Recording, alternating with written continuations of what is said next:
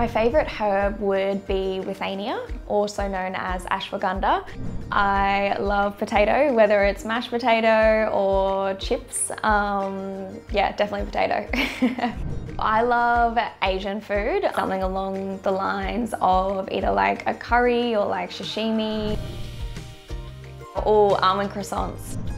The advice I'd give my younger self is probably just slow and flow.